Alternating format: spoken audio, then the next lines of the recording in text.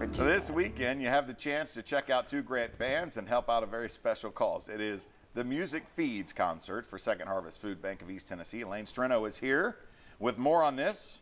How are you, Elaine? I'm good, thanks. Good. How many concerts? We're having 6. We Okay. had 1.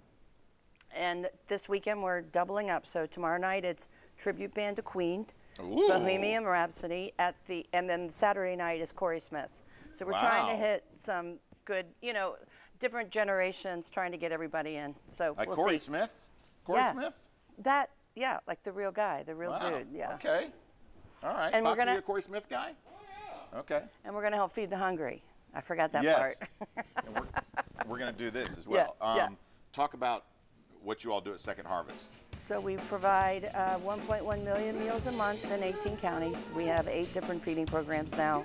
And this is just one of the many fundraisers we do to let the community know what Second Harvest does, but have a little bit of fun. All right, you got this, School of Rock helping out? Yes. They're going to be on opening for Bohemian Rhapsody. So Boy, I bet they're pumped up. Yeah, they're very, very excited.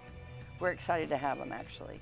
Great This kids. is going to be good. All right, can folks still get tickets? Yes, and they're real inexpensive. They're 25 to 40 bucks, and the show starts around 7. There's food and beverages there. It's at the amphitheater, which is a great venue if it doesn't rain like it's raining right now. So we'll have a great time. Perfect. All right, and then Corey Smith is going to be there on the 20th. Yes, Saturday. Same thing. Right. Those are just a little bit more expensive, but you can go to the same place to get tickets? Yes. KnoxvilleTickets.com. Correct. That's where it's all going. That's right. How did the first concert go, okay? It was great. Here Come the Mummies. We had a blast. It was.